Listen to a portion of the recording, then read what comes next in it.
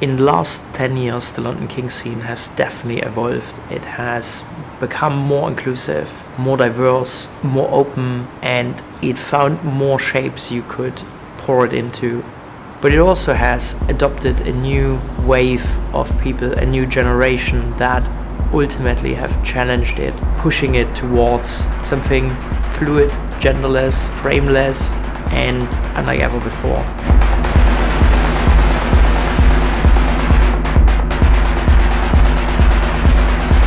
I'm Severine. I'm a fetish model, adult performer, and professional dominatrix. A switch is someone who is not boxed in to one identity within the BDSM umbrella, so whether that's describing dominance and submission or sadism and masochism.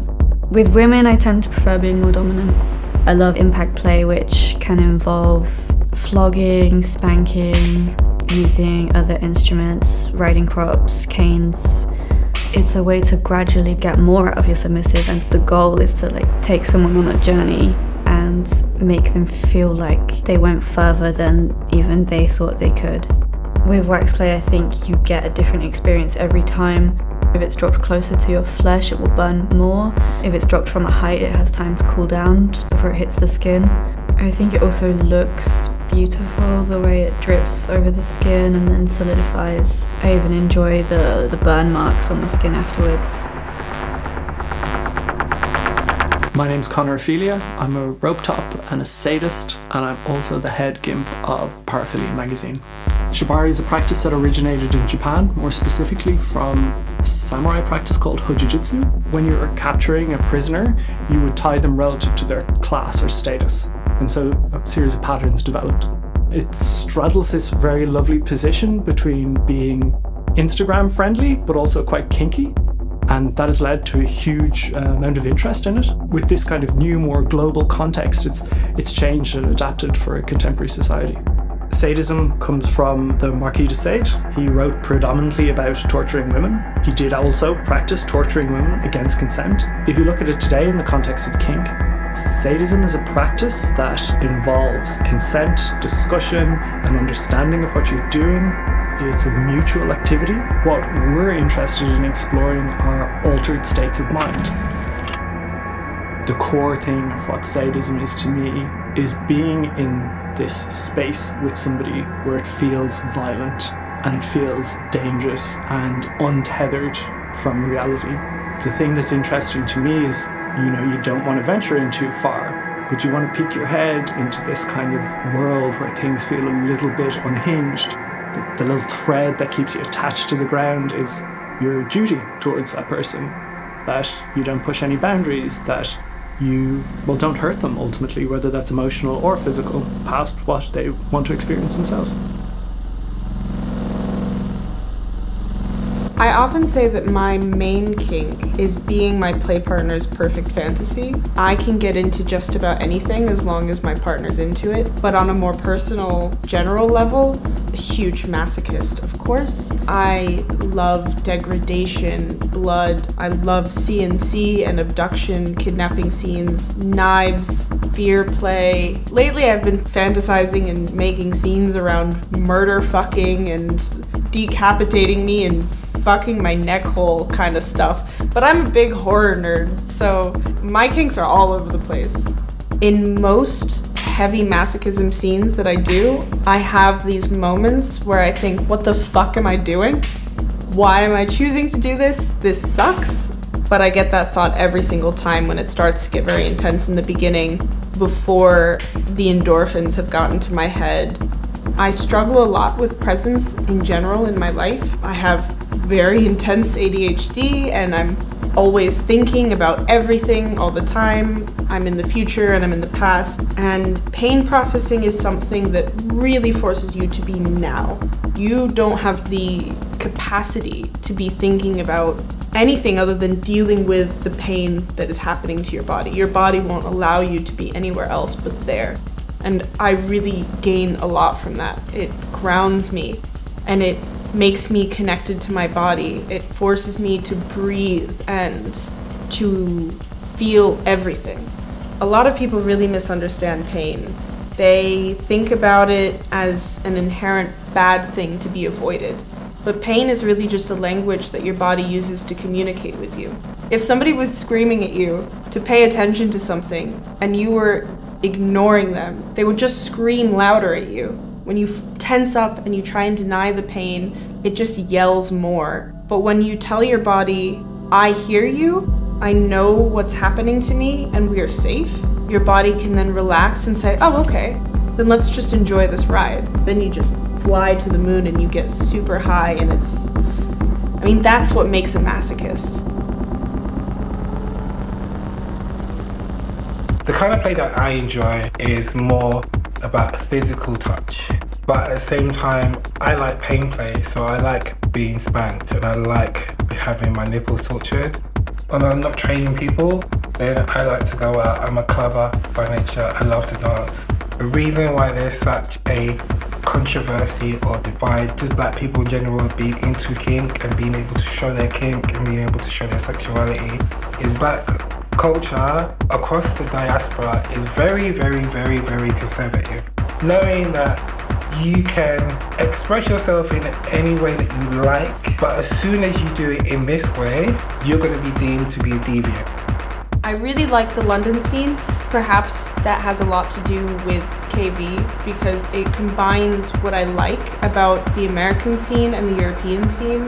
They do what they can to teach about consent, aftercare, safety, and to educate their community while also having a really fun, hot techno party. And that's amazing. I am Mikal. I am a professional pervert and the founder of Klub Verboten. Klub Verboten is a provider of contemporary sex-positive spaces.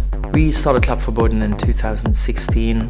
We felt at the time that modern kink should not materialize like the package description of a flesh-colored dildo from an online retail giant.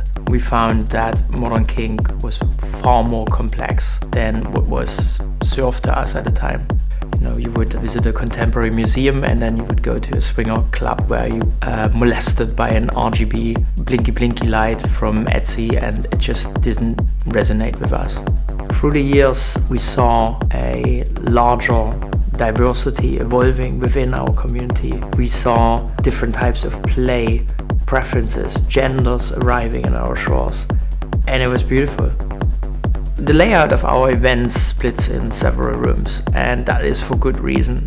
We want people to brace themselves. We demand of people that there is consent, some form of communication going on prior to entering play spaces. So therefore, you will always have the chance to meet in several lounges or dance floors before even bringing up the idea to enter the play space with someone, and that is ultra important. Although we try to equip people with a basic requirement and knowledge before they enter our spaces, we still can't ensure they fully digest the difference between yes and no. So for that case, we have another safety layer embedded, which is our crew who are highly trained, and they, to the best that we can, try to mitigate the risks and ensure that communication takes place before play happens. To get a space working and laid out right in the first instance never happens. One event goes sort of by your gut feeling, and then just spend 8 hours watching people and then reassess for the second or third event and fine-tune until you killed every dead spot, until you enabled play in places that didn't happen beforehand. And when you get that right, it's magical, because you then really step into a place that feels liberated.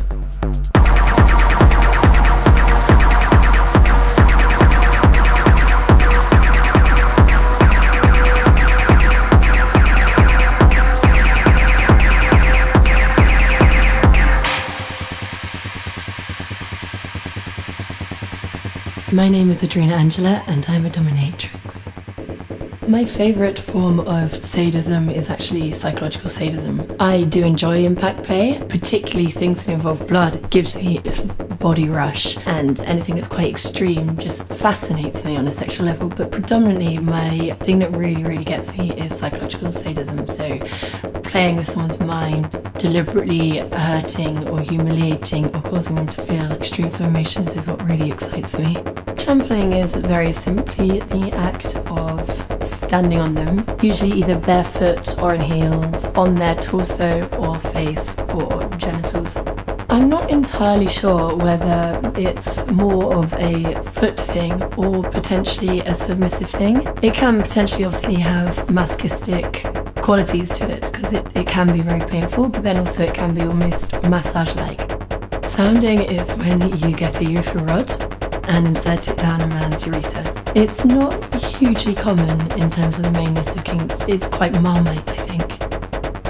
It's true, a lot of people who are into BDSM use it as a way of processing trauma or creating a space that they have control over when they felt that they maybe didn't have control in their childhood or in other aspects of their lives. But more often than not, it's being used as a tool to heal from those things rather than an unhealthy coping mechanism or outcome of being abused. But to say that people exclusively get into BDSM because of trauma or a fucked up childhood would be very inaccurate. For some people, they get an early fascination with a kind of fetish, or they just fucking like it. People's reasons for getting into BDSM is just as diverse as the BDSM scene itself.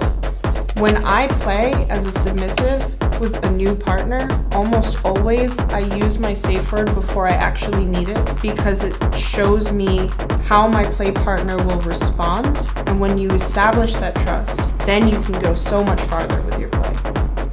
Many people think about BDSM as an inherently sexual thing, and that's one of the biggest misconceptions about it. There's obviously a great overlap between BDSM and sex, but I think the overlap isn't about the physicality, it's about intimacy. And intimacy actually is about access. And so you access different parts of your partner when you're having sex, but you can access other parts of their emotional spectrum through BDSM that aren't just solely erotic. If you take the tools that give you access to arousal and apply those ideas to fear and happiness and sadness and pain and all of these things, you realize that kink is just an avenue in which you can access different emotions. And so it feels to me at least short-sighted to only engage in the erotic areas, or at least have your practice always include the erotic things, because you are rarely given the opportunity to access the other parts of people's emotional spectrums. And in my opinion, they're just as vast and complicated and beautiful as eroticism and arousal. Without aftercare, you don't have BDSM. What I always say is if you want to rip somebody apart, you have to be prepared to put them back together again. On the flip side of that, if you want to be ripped apart, you have to recognize the vulnerability that your play partner is giving to you by ripping you apart. That's a very intense and emotionally taxing thing to do to a person. Aftercare allows you to gently ease yourself and your play partner or play partners back into reality, to let everybody involved know that what you just did together was consensual and was fun and was okay. It's the fundamental element that differentiates potential trauma from a caring, thoroughly empathetic, fulfilling scene. Sometimes I feel as though we're on the verge of everything becoming illegal again. Kinksters have always been pushed to darker corners, underground, wished into non-existence. But as we know with anything, drugs, alcohol, sex work, making something illegal does not make it go away. It makes it more dangerous. That's part of what makes kink so demonized. But in response to that, the community is so welcoming and so tightly knit. I think the future of kink, at least maybe in a place like London, will be heavily affected, I assume, by our newly discovered courage and outgoingness around kink. So naturally, I think some people are going to be offended. There are also going to be some people that are not going to like this, and they don't want others to have those freedoms. So who knows, maybe it actually implodes from here.